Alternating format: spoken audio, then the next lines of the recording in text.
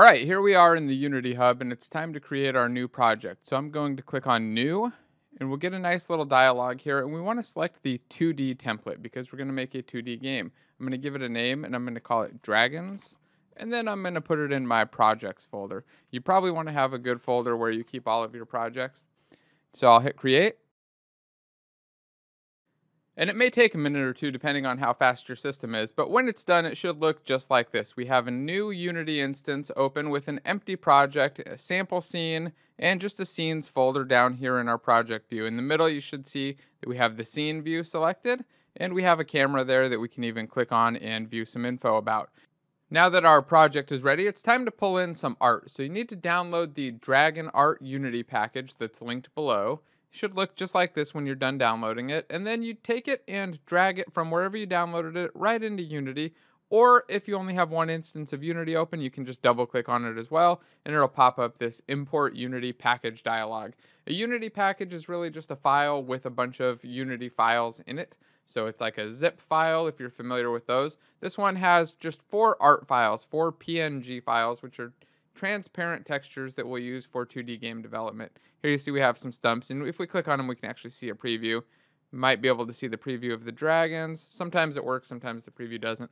But just leave all 4 of those checked. They should be by default, and hit the import button. And then watch in the project view. We should get our art folder pulled right in, and if I click on it, I can see my blue dragon, my forest, my red dragon, and the stumps.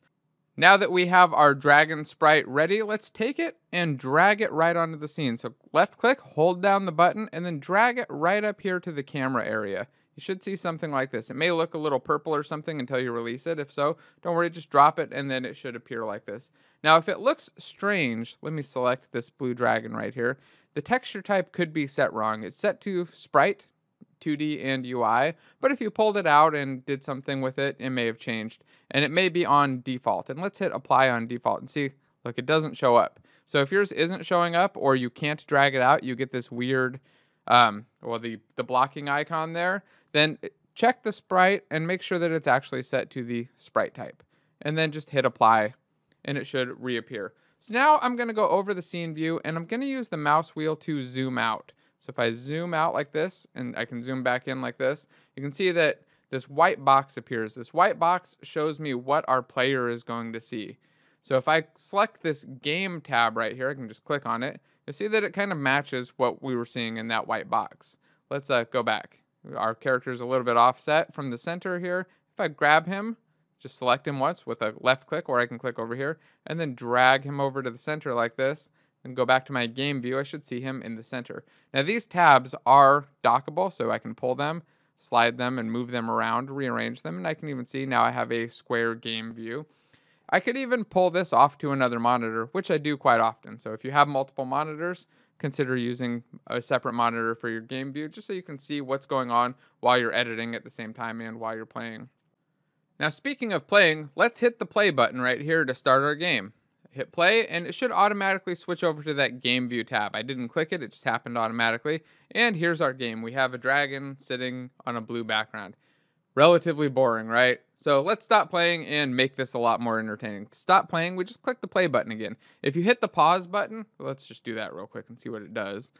Well, nothing will really change, but we'll go back to the scene view, but we're still in play mode. If you do this, then anything that you do afterward won't be saved. So say I took my red dragon and dropped him out there, dropped out another red dragon, even moved this guy all around. I stopped playing, all of those changes are gone. So make sure that you've stopped playing before you start working again. Don't just pause, hit the play button, make sure that it's all back to normal mode. So you just saw me drag the red dragon out there, but that's not what we want to do. I want to get the forest next. I want to put a background into our game. So I'm going to take this forest background, select it, and then just drag it right out onto the scene. And I'll probably put it right around here so it's just over the white edge, that little white corner there. And then I'm going to take this edge right here and I'm going to drag it down so that it covers this box. I mostly just want to cover this area.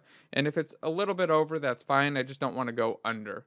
Now, you might not have this tool available. You might not see these little drag points. If so, just make sure that you click right here on this tool. These are actually all of the different tools that we can use to control things in the editor. You see, as I click them, they change. I get a hand. That's just for dragging around and moving around. I can also use the right mouse button for that. I have a transform move tool, which just lets me move things left, right, up, and down. And if we're in 3D space, I can move it deeper into the world or bring it closer to me. A rotate tool just lets me rotate things. And I can hit Control Z to undo my rotation. And then I have a scale tool, which is similar to the one that you just saw, but I can just drag in different directions instead of grabbing the edges. I'm going to again hit Control Z to undo that. And then there's this, I forget, this is the Rect tool, that's the name, which is nice and easy to drag around. And it's the most common one that I use in 2D development. And then this is kind of the all-in-one tool, but it doesn't really work well for 2D. I stick with the Rect tool for most 2D stuff. Now let's hit play and see what our game looks like again. And it's still not very exciting. We just have a dragon kind of sitting in front of a forest. Not much to do here. So it's time for us to start actually adding some interactivity, doing some scripting, and setting up physics. And we're going to do that in the next section. So get this part done, get your art right, kind of scale it around how you want, and then come over to the next section. We're going to work on physics and player input. And also remember, if you like this kind of video, make sure that you hit the like button or share it, or just let me know so I can keep making more of these.